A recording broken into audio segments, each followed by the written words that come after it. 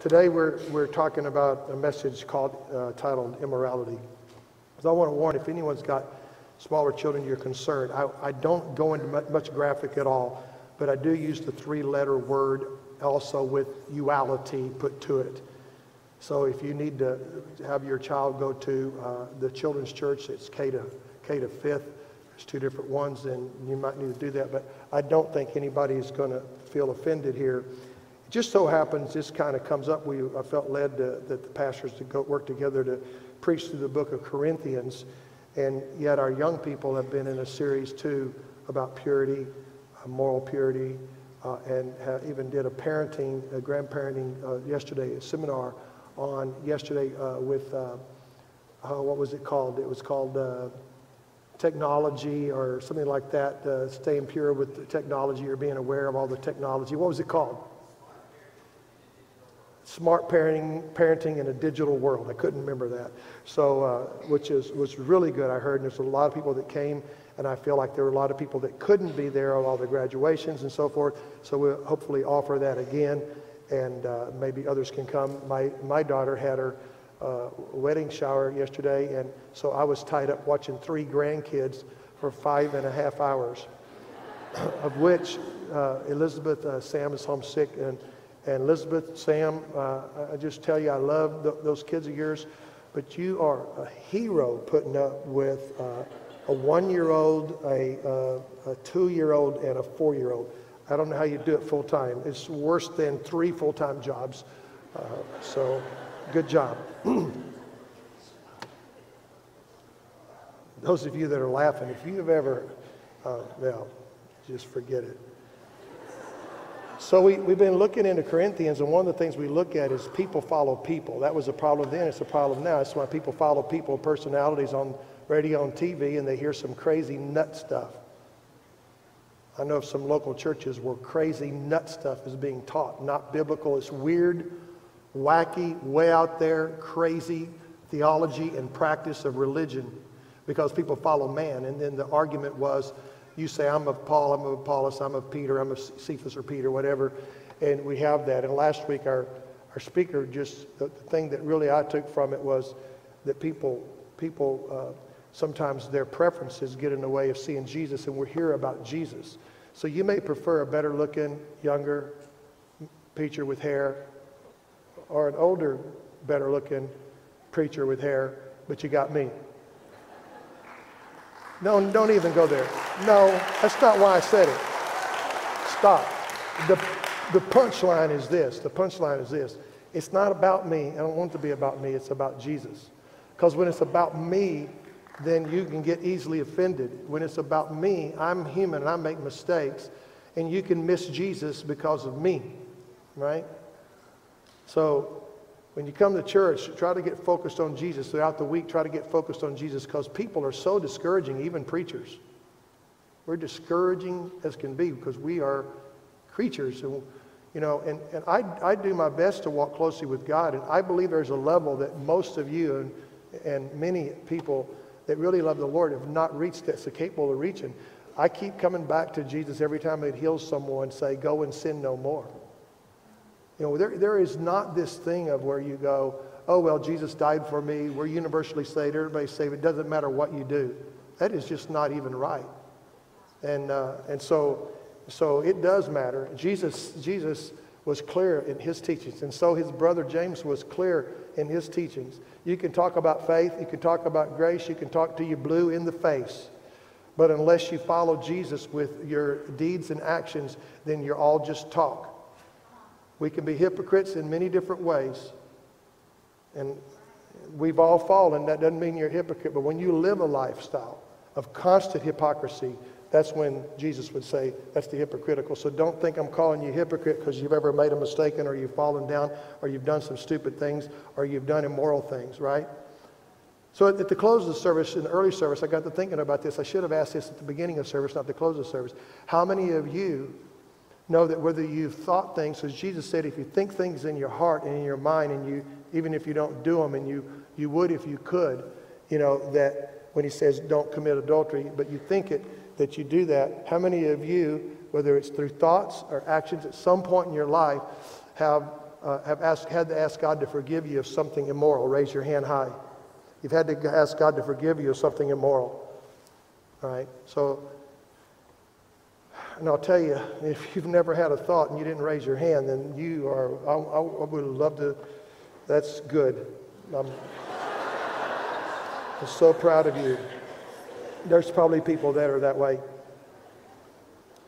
But immorality is a huge problem in our culture. And I don't want to focus on the negativity, because the answer to it is a changed heart.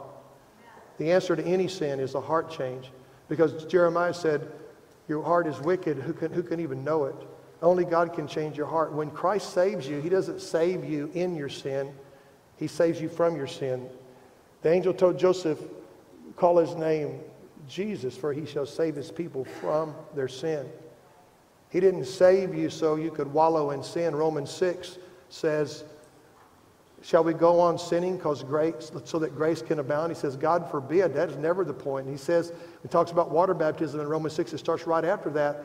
And it says, don't you know that you were buried with him. You died to yourself, the old flesh. You were buried with him in baptism.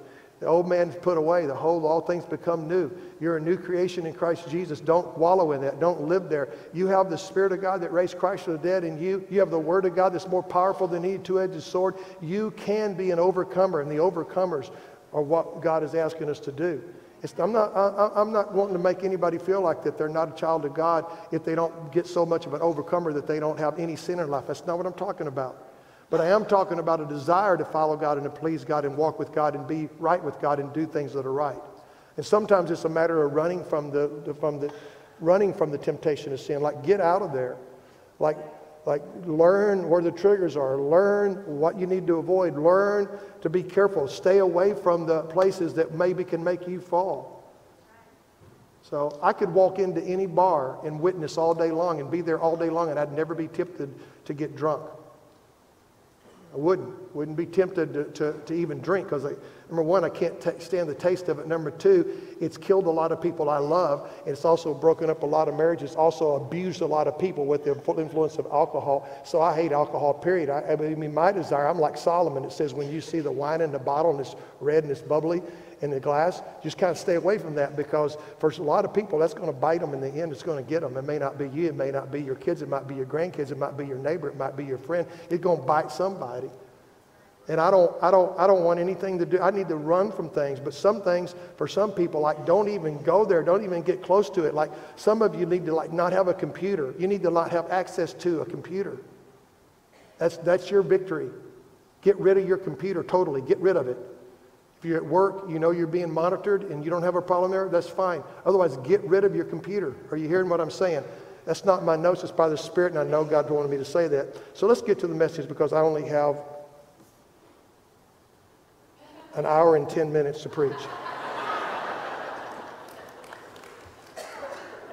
Immorality, major problem in our culture.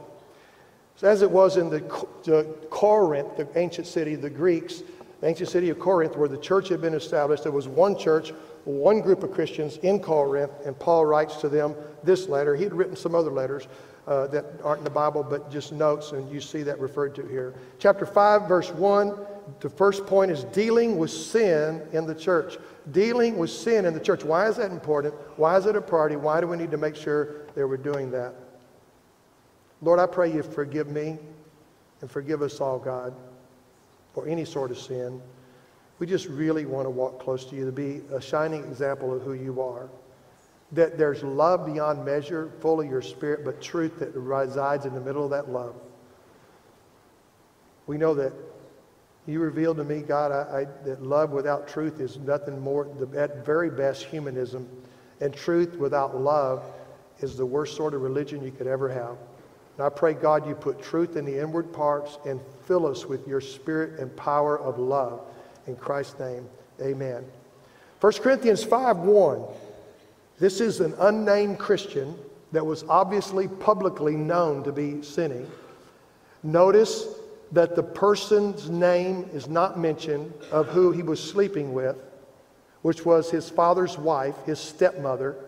It's not named, and she's not called a believer, and there's nothing about correcting her or bringing her to attention here. This is dealing with in the church. So it says this, and by the way, the King James says it this way.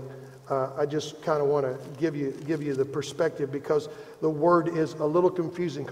In the King James, it said, "It is reported commonly that there is fornication among you, and such fornication as is not so much as named among the Gentiles, that one should have his father's wife." And commonly today, that word fornication, which the NIV has it better written, that word fornication would have to do with anything before marriage.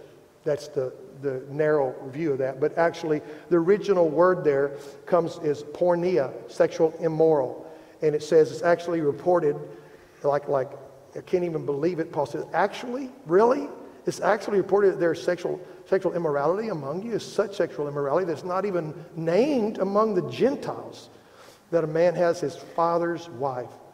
And so this word sexual immoral is porneia, you know, where we get some things from there, and it broadly refers to all sexual immorality, everything, from looking at things, whether it's in a book or in a show or in a movie or a video, looking at things in your mind, in behavior before marriage, behavior during marriage that's not right, and behavior after marriage, or whether it's heterosexual or homosexual, all sexual immorality is wrong. And originally, this porneia, the Greek word, it was referring to, before the New Testament times, to mostly just going to a prostitute. But here, it's referring to any kind of sexual sin. And so you'll notice that in the list of sins that Paul gives, it's one of the first things mentioned when it lists out lots of sins. And it's not because the Christians in Corinth had a hang-up about sex. Instead, it's because this area was one of the most dramatic differences between the morals of the Greek culture and the culture of the followers of Jesus, where Jesus teaches that there's a monogamous woman, a relationship between a man and a woman, and for life, unless there's circumstances of severe abuse or infidelity, and so he talks about that, and so. But anyway, it was not supposed to be among the followers of Jesus, and yet in that culture, it was hugely embraced. But this sin that the Corinthian church just didn't even wasn't dealing with, Paul's upset with them. They're going, what are you doing? Because not even in the Greek culture was this okay. That a man has his father's wife. So, and it says have his father's wife. What he's saying there, this wasn't just a moment. This was an ongoing relationship, and the people knew about it. It was public, and he wasn't repentant. To have refers to ongoing, not just passing fancy or a one-night stand. It's an ongoing deal. And not even named among the Gentiles, that Paul understood that this kind of incestuous relationship would be considered taboo among even the pagans of the cultures, and yet the Christians in Corinth, at the church of Corinth, they were puffed up. You know, they didn't bother them one bit. No problem there. And so Cicero, you ever heard of Cicero, the ancient, the Roman writer and statesman? He said that this type of incest was an incredible crime and practically unheard of. As Paul said, not even named among the Gentiles, meaning they're really immoral, but not even this is there. And Leviticus 18:8 and Deuteronomy 22:30 and Deuteronomy 27:20 specifically names a man lying down with his father's wife. It mentions that as it shall not be, it is sin. It mentions it clearly. It actually lists that one thing. One, in Deuteronomy 18, you see several people. You don't sleep with this or this or this. It's like listed out very clear. And the culture, the Corinthian Christians doesn't seem bothered by it. First, going on to verse 2, you see that the Corinth church, instead of remorsing and feeling grieving, they actually were puffed up. It says, and you are puffed up and haven't rather mourned, that he who has done this deed might be taken away from among you. You're puffed up and have not rather mourned.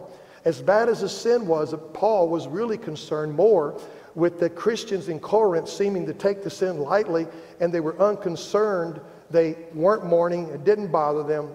And Paul had been, up at this point, dealing with the mental problems of the Corinth Christians.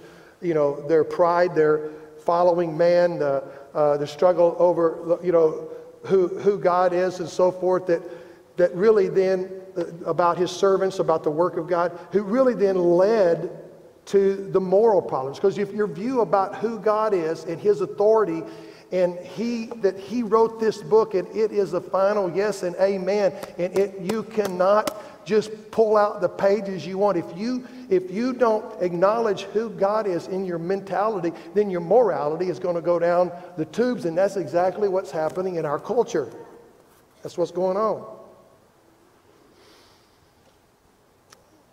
And so they were puffed up. They seemed to take it lightly. And Paul had his solution to take this notoriously, very well-known, unrepentant man who wasn't just a casual attender in the church, who wasn't just visiting and looking, wasn't just seeking, wasn't just looking to find. No, he's intricate. He's an intricate part. It would be like one of our Sunday school teachers or one of our greeters at the door who are just openly, rebelliously living in sin. Now let me tell you, there are people that come here and I find out that they live a certain way. I love them and I pick the right point by the Spirit to privately and personally share with them what Scripture has to say about it and encourage them. And then I wait and I'll do it again. Then I'll wait, I'll do it again. At some point, though, I'm going to press as the Spirit leads me. Press in such a way that they're going to feel either uncomfortable continuing to come here and think and act like, hey, I'm a great Christian, I'm a follower, so that they are convinced of the truth of morality. There is a moral code and a moral standard. The problem with us today is we don't really judge ourselves and judge other believers. We judge the world. That's not okay, because they don't know any better.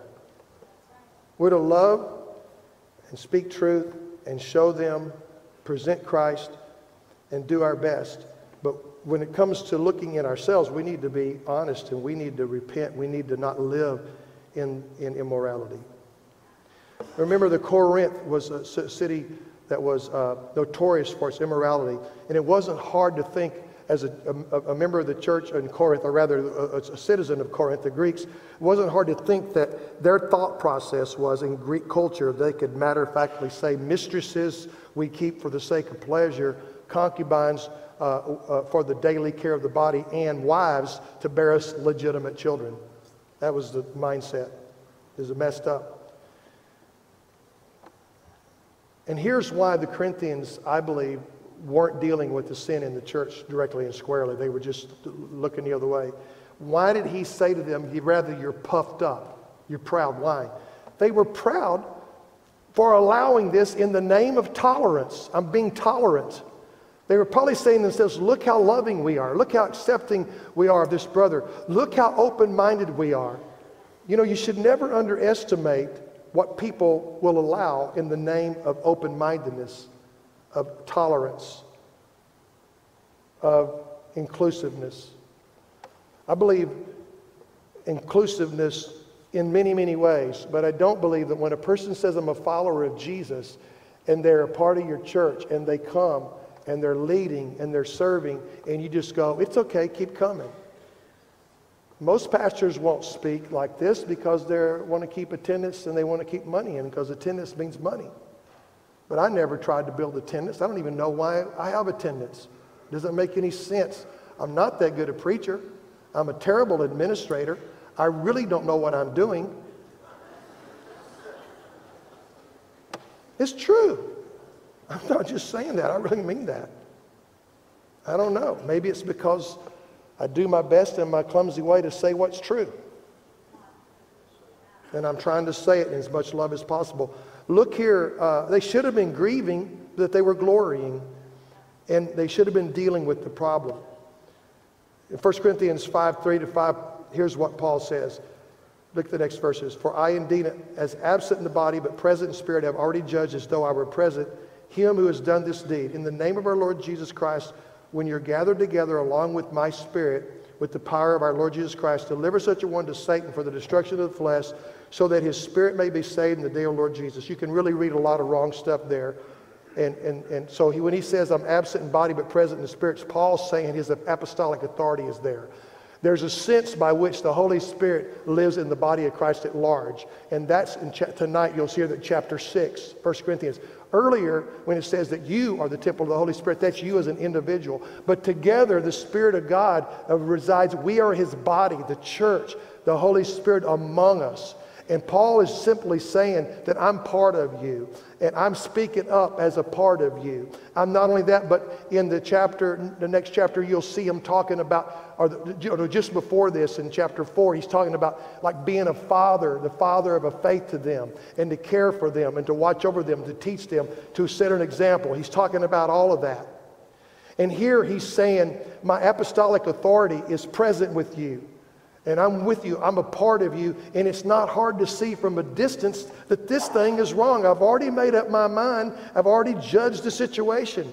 But not too much, he recognizes, notice he says, in the name of our Lord Jesus Christ, because it's by the power and authority of Jesus and his words and his teaching. That's what he's saying. And he says, for I indeed have already judged. Matthew 7:1-5 talks about don't judge lest you be judged. And I'm so tired of this in our culture that nobody wants to confront anybody with truth and love and just go, well, who are you to judge? You're not perfect. That's what I hear all the time. Who are you to judge? Well, you're not perfect. Well, it's not, this is not contradictory at all to Jesus' command. Jesus is talking about hypocritical judgment, or talking about judging others by a standard that we're not willing to judge ourselves by. Warren Wiersbe says this, some judgment is permitted and some is not.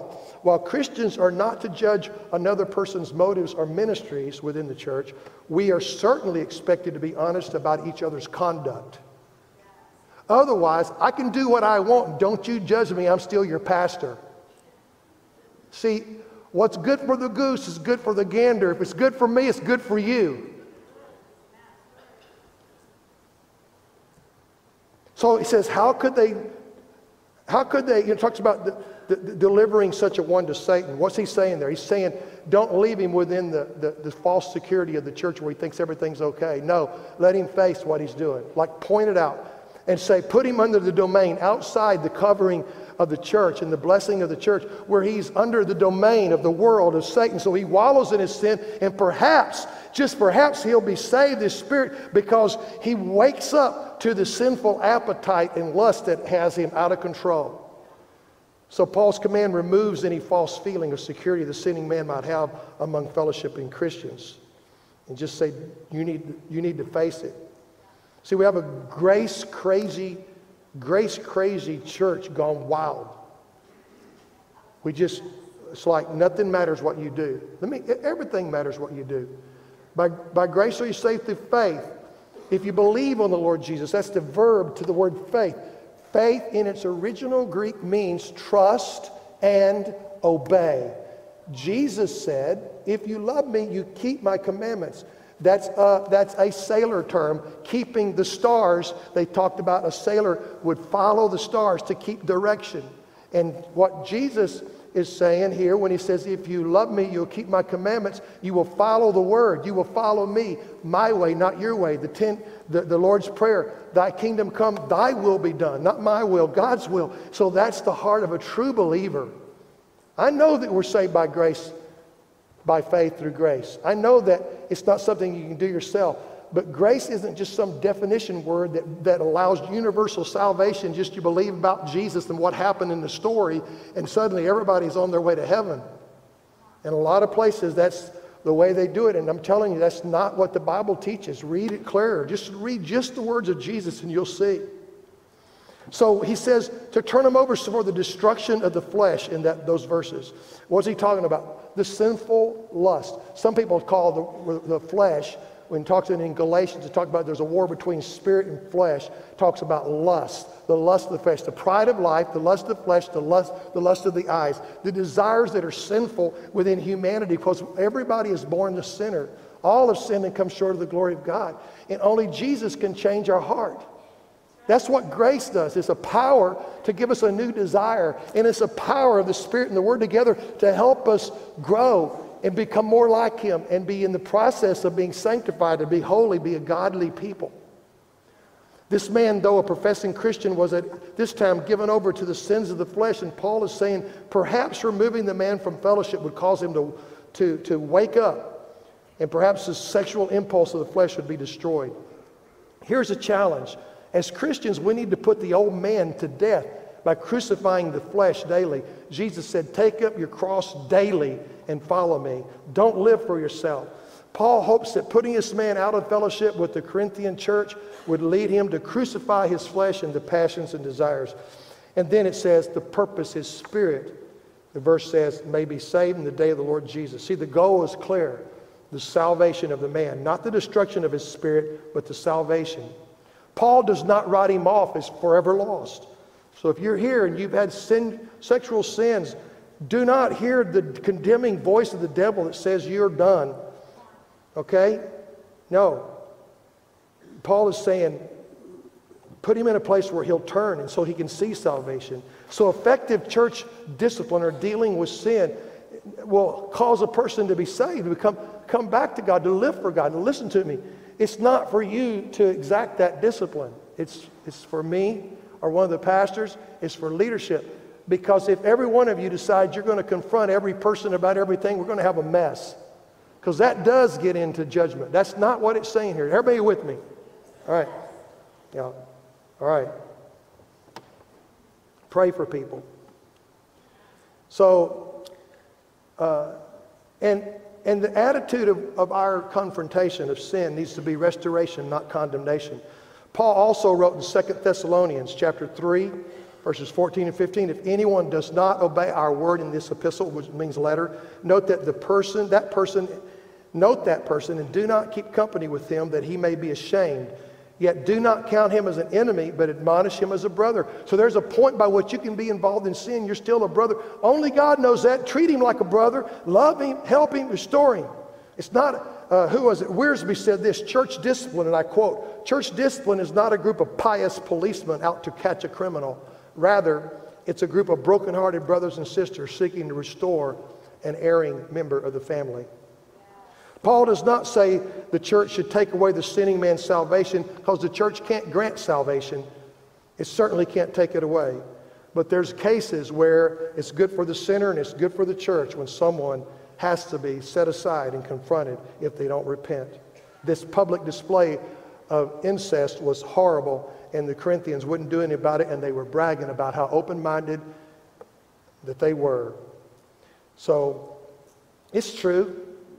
People back away from this subject because some churches have been cruel toward their members and unjustly kick some people out of the congregation, but it doesn't mean that the Bible's teaching shouldn't be practiced in some cases. And secondly, they had one church in Corinth. Here, a person just leaves that church, goes to the next church, and they talk about how they were mistreated at the other church, so they're not going to be under discipline, so nothing ever happens, and they just badmouth the old church. We got to deal with sin in the church sometimes, and it's not easy, that it needs to be done rightfully so. And I've had to do that some, and it's not easy. And I've had to deal with sin in my life. How about you? Holy Spirit, help us. Then First Corinthians, the second point, not only we need to deal with the sin in the church, because God cares about the purity of the church. It's important, the importance of the purity of the church. Verse 6 of our chapter 5, a little sin influences the entire group, is what it's saying. You're glorying, they're glorying how loving and accepting they are. It's not good. Don't you know that a little leaven leavens the whole lump? So they were proud and pleased again to be ignoring this man's notorious sin. They thought it showed the whole world how loving they were and open-minded. And but if you can love your body to a point of being kind to a cancer, that's not good. We are a body, and the point is, leaven spreads. A little leaven leavens the whole lump. That's why the impurity in the church is important, because we affect each other. Think of the power that would be here if we all lived in purity before God. You see, leaven mentioned isn't merely yeast here. Listen, it's like, how many of you ever passed on sourdough, a little sourdough patch, then you make your own and pass it on to sourdough stuff. Well, see, that's kind of the way it was. A pinch of the dough left over from the previous batch that had been risen, a little bit of that added to a new a lump of dough, then would cause it to rise too. In other words, leaven is very powerful, and it spreads and it rises up. Dough rises and it's puffed up. So the work of leaven is thought to be an illustration of the work of sin and of pride. The presence of a little leaven, a little can corrupt a large amount. So thus, this one believer that wasn't dealt with going on, just letting it go, is setting an example, and others would follow in that and be led by it. In this light, the Passover command to purge the leaven was a lesson that sin has a tendency to grow and spread. That's why they clean the leaven out. It's serious. Unleavened bread and unleavened is very important. Unleavened lives, sinless lives. So then in 1 Corinthians chapter 5, verse 7 8, we read this with the encouragement that we live a perpetual Passover feast life. Therefore, purge out the old leaven, that you may be a new lump, since you truly are unleavened. For indeed Christ, our Passover, was sacrificed for us. When the death angel was coming over, the Israelites were protected by putting the blood of the lamb over the door. And Christ is represented by that lamb. And we're protected by the blood of the lamb, Jesus Christ, by grace through faith, that God, we can trust him. And therefore, because of such great sacrifice, we give our lives and we lay our lives down so that no leaven would affect us, that sin would be out of our lives. And as a fellowship, that we do our best to walk in purity before God. That's what this is saying. For indeed Christ our Passover was sacrificed for us. Therefore let us keep the feast, not with old leaven, nor with the leaven of malice and wickedness, but with the leaven of the bread of sincerity and truth. Sincere truth. Boy, does religion need that. I mean sincerity and truth. Purge out the old leaven. At the Passover feast, all the leaven was to be removed from the house, and nothing with leaven in it was to be eaten for a whole week. Paul says that just as the Jews were concerned to remove all the leaven from their midst, so the church should have a concern to remove all such notorious, unrepentant sinners in the midst, because it's a spreading. That's the importance of the purity of the church. Christ is our Passover, and Jesus is in fact our Passover lamb, whose blood was shed that the judgment of God might pass over us. So we are to live in purity that Passover represents. Here's what Passover represents. It marks the same things that we need to be as believers, and that's salvation, liberation. Remember the Israelites, liberated, joy, plenty, purity, freedom from sin. Spurgeon said it this way, since you're truly leavened, Spurgeon said, salvation in sin is not possible. It must always be salvation from sin. And it's a process of God continuing to get us out of sin, to be overcomers in Christ. So dealing with sin in the church is important. There's the importance of the purity of the church and sincerity and truth. Boy, these are guardrails that we need as a church, because I'm telling you, so many people have been turned away because leadership are just not sincere. They have wrong motives, impure lives, impure thoughts. The truth is not spoken. People grow. There's no power in something that's not any truth. So why do I need it? I look just like everybody else. There's nothing that's going to change me. Listen, we need truth. We need sincerity. That's what he says we should have. And the third thing is the principle of Christian separation. I'm about done. Verse 9, Paul says, I wrote to you in my epistle not to keep company with sexually immoral people. I wrote to you in my epistle. It would have been a previous letter from Paul that didn't make the canon. And like I said, such letters were inspired to speak to that specific church at a specific time, but not to all the church for all time. So such letters were not preserved by the Holy Spirit throughout the church that are in the canon. Plus, it didn't add anything to what was already taught. Notice the words keep company, not to keep company with sexually immoral people in verse number 9. That means to mix it up together. It's not a casual type of deal. It's the context of social relationships, meaning to mingle with or associate with in a close way. Chapter 5, 10 to 13, Paul clarifies. He says, I'm not talking about the sinners outside the church. I'm talking about the Christians inside the church. That's the people that you need to not associate with when they say they're this and they do that. Yet I certainly do not mean with sexually immoral people out of this world, or with the covetous or extortioners or idolaters, since then you would need to go out of the world. But now I've written to you not to keep company closely, is what it's referring to, with anyone named a brother. Says there a brother or a sister who is sexually immoral, covetous, or an idolater, or a reviler, or a drunkard, or an extortioner, not even to eat with such a person. For what have I to do with judging those also who are outside? Do you not judge those who are inside? But those who are outside God judges. Therefore, put away from yourselves the evil person. He says, yet I did not mean with sexually immoral people of the world. Paul didn't want the Corinthian Christians to expect godly behavior from ungodly people, did they? To disassociate from sinners in a sinful world would mean we'd have to go out of the world ourselves, and we wouldn't have a witness to those people. So here's the thing. It shouldn't surprise or offend us when someone that doesn't know Jesus is covetous, like it says.